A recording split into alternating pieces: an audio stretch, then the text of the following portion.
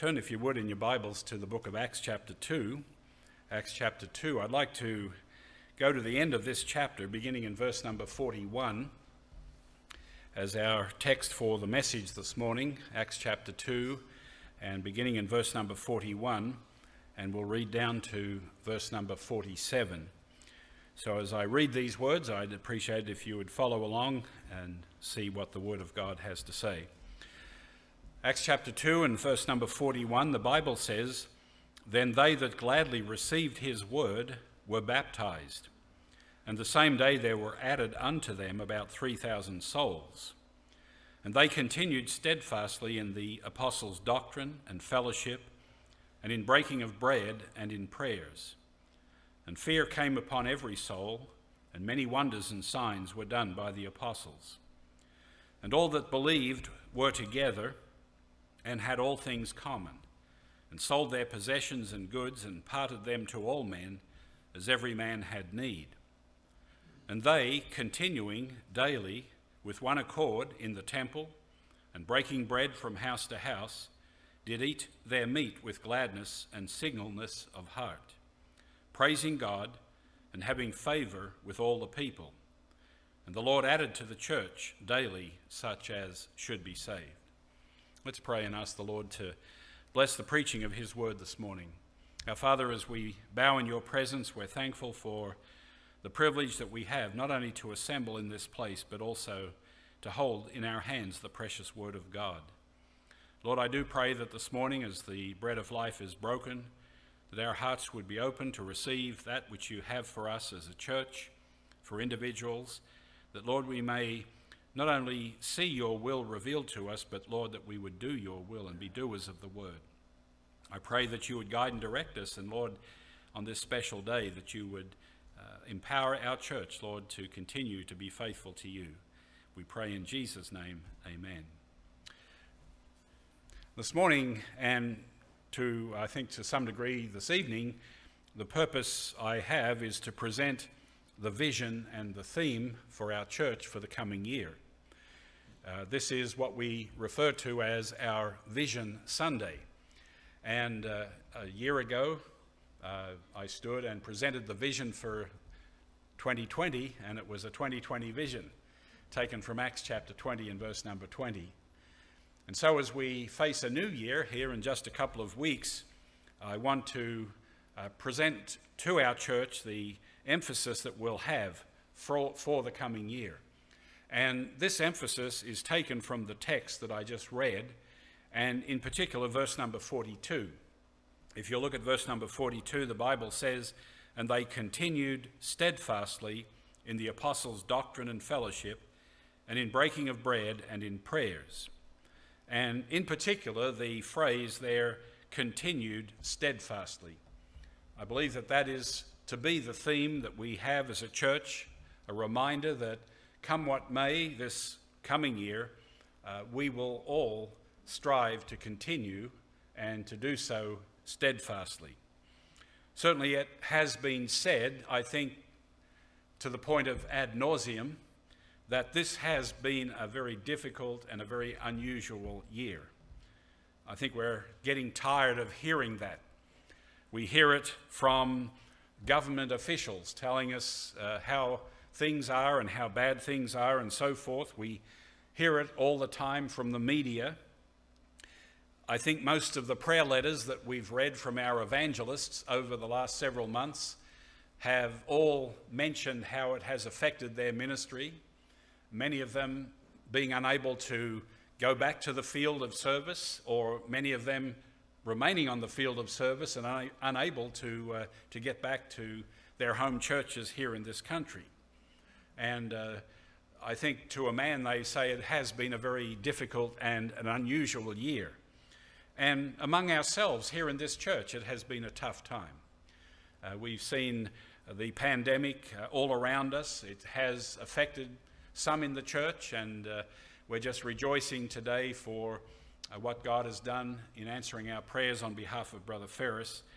But it has been a very difficult year. And as I stood here a year ago and presented the theme, of course, that was the furthest thing from anyone's mind that we would face this kind of a situation in our country.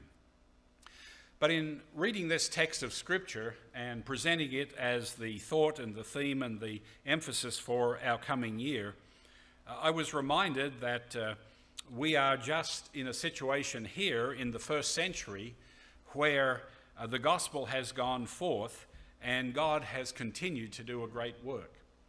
This chapter number 2 describes the aftermath of the feast day, the Jewish feast day of Pentecost. And it had been 10 days since the resurrected Lord, Jesus Christ, had ascended back to heaven. He had left his church there, and for those 10 days of waiting, the church was surviving on a prayer and a promise that they had. But on the day of Pentecost, which was in the month of June in the year 30, on this particular occasion, the promise of the Lord Jesus Christ was fulfilled because he sent down from heaven the Holy Spirit. The Holy Ghost was sent down from heaven, and a number of great and mighty things took place. But one of those is that church, that assembly of baptized believers who were gathered there in the upper room, who were praying for 10 days and waiting on the Lord, that the Holy Spirit enveloped that church. Jesus said, "I will baptize you with the Holy Ghost." And that's exactly what happened. The Spirit of God just immersed that church there in his person and in his power. And to me that was encouraging because 120 believers there assembled in that upper room is not a whole lot different from the size of Bible Baptist Church here in Oak Harbour on a good day. And of course we've seen our numbers vary over the last several months, but the church that was roughly the size of our church was empowered by the Spirit of God and was able to begin fulfilling the Great Commission of our Lord Jesus Christ. You'll remember back in chapter 1, Jesus said before he went to heaven, in verse number 8, he said, "But ye shall receive power after that the Holy Ghost is come upon you, and ye shall be witnesses unto me both in Jerusalem and in all Judea and in Samaria and unto the uttermost parts of the earth." And that happened. And here in chapter number 2, we find that Peter is standing there with the 11 other apostles. They were preaching to the crowds that had gathered there in Jerusalem, crowds of people who had come from not only the immediate area, but from all over the world, so to speak, for the festival of Pentecost. And Peter stood there and he preached the gospel of Jesus Christ. In verse 26 of chapter number 2, he said, "Therefore let all the house of Israel know assuredly that God hath made this same Jesus, whom ye crucified, both Lord and Christ." And if you read through that whole sermon, you'll find that he preached the death and the resurrection of Jesus Christ, that he had died for our sins, that he was buried, and that he rose again the third day, and that in Jesus Christ we can have salvation. In fact, later on Peter would preach that there is none other name under heaven whereby we must be saved, the name of Jesus Christ. And as he preached the gospel, the Spirit of God, who was working through the preaching of the Word of God, began to convict people. There was great Holy Spirit conviction. In chapter 2, here in verse number 37, the Bible says, "Now when they heard this, they were pricked in their heart." God was working in their heart. God was revealing to them their sinfulness. He was showing these self-righteous Jews that all of their righteousnesses were as filthy rags in the sight of God. And they were convicted that they were guilty sinners who were deserving of all the judgment of hell for their sins. They were pricked in their heart and said unto Peter and to the rest of the apostles, "Men and brethren, what shall we do?" What shall we do? That's the greatest question you can ask, my friend. What do I have to do to be saved? And so Peter gave them an answer. He said, you need to repent, you need to believe on the Lord Jesus Christ, and then after you've been saved, you need to be baptized and show what has taken place in your life. And he said in verse 39, the promise is unto you and to your children and to all that are afar off, even as many as the Lord our God shall call.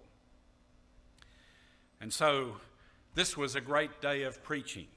And the outcome we see in verse 41. Then they that gladly received his word were baptized, and the same day there were added unto them about 3,000 souls. Now, we use this verse of Scripture a lot around here, and it's a very familiar verse. And the reason we do that is because it gives to us very clearly the divine order or God's plan for man. You see, first of all, there must be salvation. You can't put this out of order. Then they that gladly received his word. The Bible says that faith cometh by hearing, and hearing by the word of God. And so in order to be saved, we have to hear what God says about Jesus Christ, about our sin, about salvation. And when we hear that and we believe the gospel, then we are born again. So the first step and the first part of God's plan for your life and for my life is that we would be saved. They gladly received his word. Getting saved is a glad thing. It's not a sorrowful thing. They gladly received his word. And secondly, they were baptized. Baptism is not part of salvation, but it follows salvation. And consistently throughout the New Testament, you will find that people are saved and then they are baptized. This is a command of the Lord given in the Great Commission to make disciples and to baptize those who believe, and then to teach them all things. And so we find that baptism, which follows salvation, is the divinely appointed way of identifying ourselves with Jesus Christ. When we go down under the water, we are picturing his death. And when we come up out of the water, we are picturing his resurrection. We are saying to the world that I am a follower of Jesus Christ. And I identify my life with his life. And his life is in me. And the life that I now live, it is Christ living in me. And I have that resurrected life of Christ that's living through my life now and I want the world to know. But you'll also notice that not only were they baptized, but the same day that baptism added them to the church. They were added unto them about 3,000 souls. And so we see from the Bible, we believe the scriptures teach that in order to be a member of Bible Baptist Church, you need to be saved and scripturally baptized in that order. And so baptism is the means of adding you to the body of believers that makes up the New Testament church in this particular location. And membership in a scriptural New Testament church, by the way, is God's plan for your life. I realize that we live in a world and in a country where there's a lot of what I call take it or leave it Christianity, where people have it in their mind that they will do what they think they want to do, not necessarily what God's word says we need to do. But God's word is very clear and very consistent. Salvation, baptism, and church membership. And, people have this idea also, I think sometimes, that if I get saved, it will make my life better, or it will make my life easier. And, that's not always the case. Certainly, the promise of the life to come is way better. It is glorious to know that whatever happens in this life, we have an eternity awaiting us that is so wonderful and so glorious that human language is insufficient to describe it. That's what awaits us. And certainly as a Christian, we have a much better future than someone who has not trusted Christ. But in this life, the gospel and salvation may not promise us a better life in the sense of an easier life or a more healthy life. But what the gospel does give to us is the equipping for whatever comes in life. That whatever the Lord will take you through as a Christian, whether it's a trial or whether it's a joy, God will equip you through the Word of God as one of his children in how to deal with that and how to go through that. But an easier life, not always the case. Not necessarily is that the case.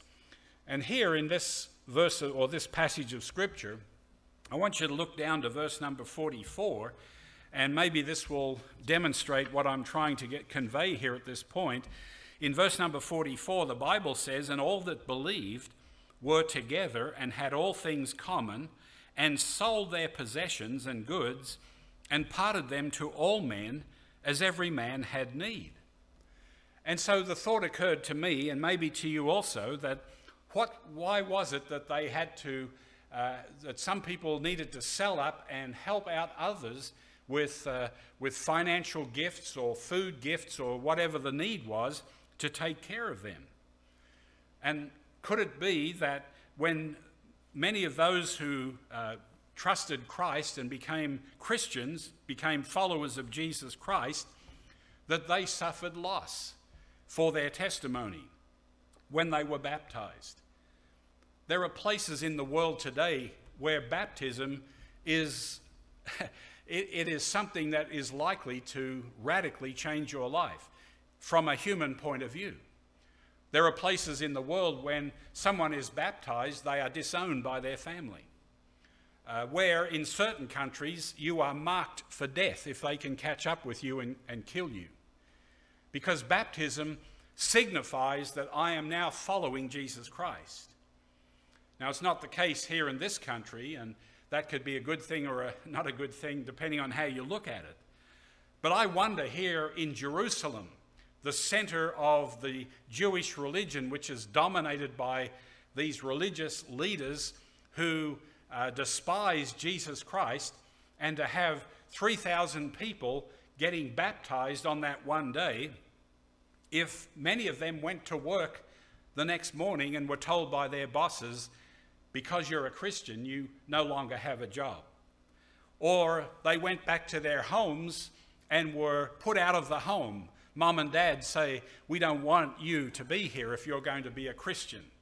I don't know, I'm just surmising, but it seems to me that there were some hard times that had come that necessitated those believers in that church to even sell up some of their goods to provide for those who were without. And that would be in keeping with what our Lord taught us. Jesus said in Matthew chapter 10, "Think not that I am come to send peace on earth. I came not to send peace, but a sword. For I am come to set a man at variance against his father, and the daughter against her mother, and the daughter-in-law against her mother-in-law, and a man's foes shall be they of his own household." Now that's a drastic thing, and sometimes it's happened to people who have been in this church that their family has virtually disowned them because they come and attend this church and are part of this church. But for most of us, that's not the case. But it was here, I believe, and there was hardship. We are not called upon to suffer in that way in this country, at least yet, although it has been a tough year. There's been sadness, there's been frustration. Some of you have lost loved ones, and certainly we've all had to deal with the COVID-19 restrictions. So we can understand a little bit, perhaps, of what it might have been like in the first century. The question really is not what happened to them, but how did the church at Jerusalem handle the problems that the members were facing? Well, the answer is simple. In verse 42, they continued steadfastly. They continued steadfastly. In other words, they did not quit. They did not hunker in their bunker, but they continued. And that word continued means that they were moving onward. And they were steadfast, meaning that there was no change. They did not say, well, because of the fact that my family is upset with me, I'll sort of not bring up this doctrine, or I'll not believe this doctrine. No, they were continuing steadfastly even through the hard times. They kept on assembling. They kept preaching and advancing the gospel. And they continued to keep trusting in the Lord. In fact, if you read through the first 8 chapters of the book of Acts, which primarily deals with the history of this church there in Jerusalem, you'll see that they accomplished some wonderful things. They had a tremendous testimony. Yes, they had problems on the outside, they had problems within the church, but they continued steadfastly doing what the Lord had called them to do. Now, brethren, as much as we all want it to happen, I think COVID-19 is not going to suddenly go away on January the 1st of 2021. In fact, no one can really say, I think, how far into this coming year it's going to be around. We just don't know. And certainly when it comes to preparing a plan for the coming year and some of the events that we're accustomed to as a church, all we can do is have a wish list and basically say, well, if conditions allow, we'd like to do this and that on certain months and so forth. But the one thing that we can do, and the one thing that we must do, is to continue steadfast. Not to fall by the wayside, not to withdraw and become introverted, but even through whatever hardships we may pass, to go forward for the Lord Jesus Christ. And here in this passage, I see 5 areas in which we are to continue steadfastly. Now, for the sake of time, I'm going to divide this message and I'll finish it tonight. But I want to talk about the first of these at least, and that is in verse 42. They continued steadfastly in the apostles' doctrine and fellowship. Brethren, that is so important for us to understand. You see, every Christian is to grow spiritually. Even in 1 Peter chapter 2 and verse number 2, the Bible says, as newborn babes, desire the sincere milk of the word that ye may be able to grow thereby. So as a Christian, our spiritual food is the word of God. We take it as milk and eventually we get into the strong meat. But right from the beginning, whether you've been saved just a short while or you've been saved for a long while, we need the spiritual food and we need to grow spiritually. In fact, this is more than just eating spiritually and growing in that sense, but Peter later wrote in his second epistle in chapter number 3, listen to what he said in verses 17 and 18. He said, ye therefore, beloved, seeing ye know these things before, beware. That's a warning. Beware lest ye also, being led away with the error of the wicked, fall from your own steadfastness, but grow in grace and in the knowledge of our Lord and Saviour, Jesus Christ. Now, Peter was writing years later after the events that we have here in Acts chapter 2, the day of Pentecost. In fact, it was right toward the end of his life in somewhere around 68 AD, about then, so 30 plus years later. And he's writing to those Christians and he's saying, listen, you need to beware. There are false doctrines out there. There are evil wolves in sheep's clothing, false teachers who will lead you astray. And so you need to continue steadfastly, or what will happen is you're likely to fall from your own steadfastness. You know, that's one of the concerns we have with the current conditions, and we do understand that there are those who are unable to attend or feel it's unwise for them to attend publicly. But it does present the possibility of a spiritual danger, because the Bible instructs us on 2 things here in verse number 47. First of all, the Bible tells us in what we are to grow. We are to grow in the apostles' doctrine, all right? And that's important because the apostles' doctrine is the doctrine that we need to follow.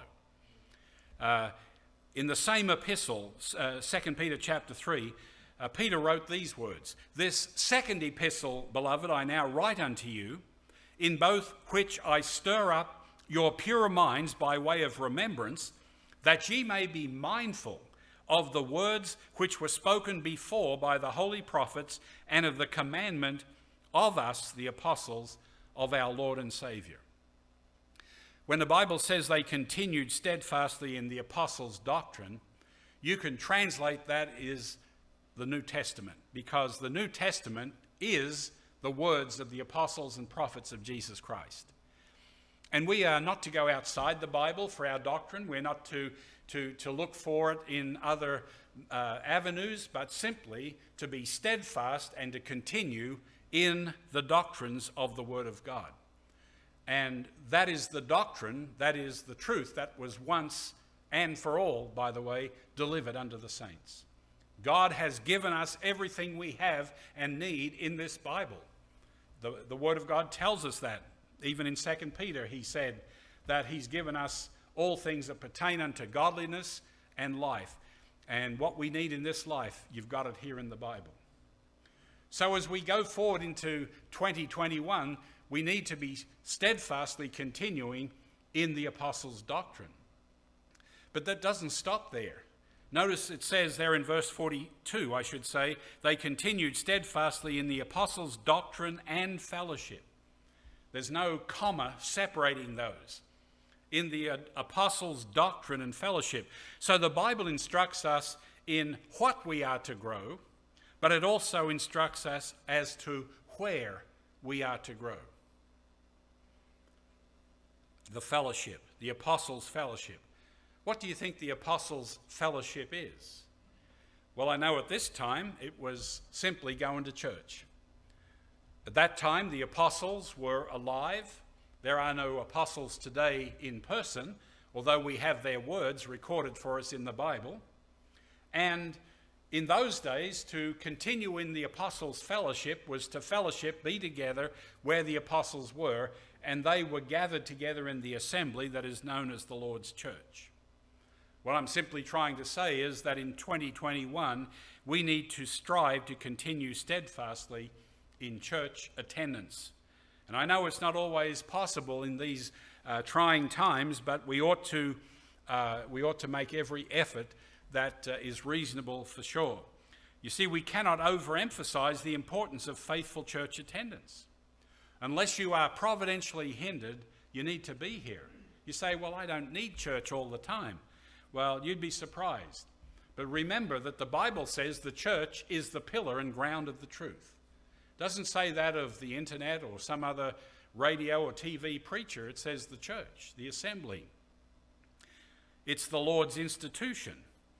You know, you could illustrate it by thinking of it in terms of our human families. And we who have children in our home especially, we expect them to be in the home. We don't expect them just to wander all over and go to whatever home or family that they feel like they want to settle down with for a period of time and wander all over the place. No, we want them in the home because there's a purpose for that. And the church is the Lord's institution. And not only that, but the Bible teaches that God has gifted, Jesus Christ has gifted to every New Testament church pastors and teachers. And that's not just to stand up here and fill in time every Sunday or however that works. The reason is given in Ephesians chapter 4 and verses 12 through 14, that pastors and teachers are given for the perfecting of the saints.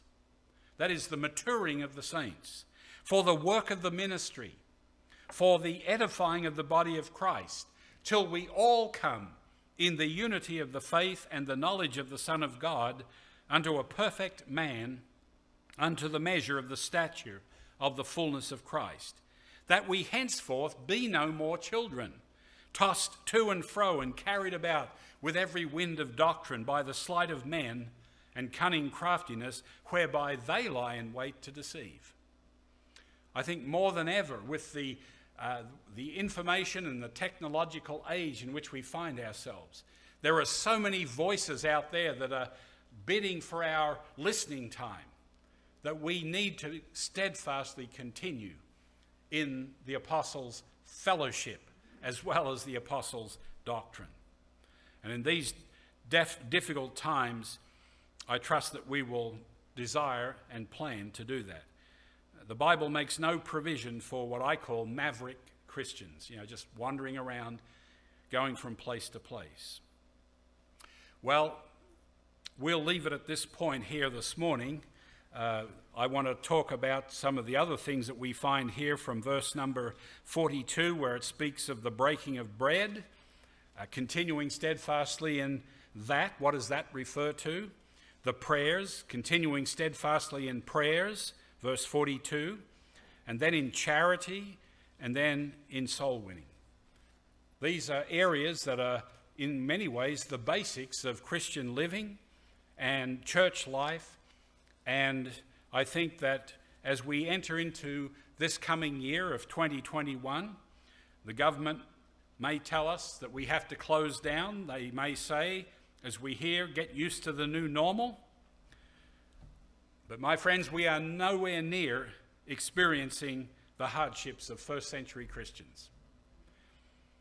They were admonished to remain continuing steadfast.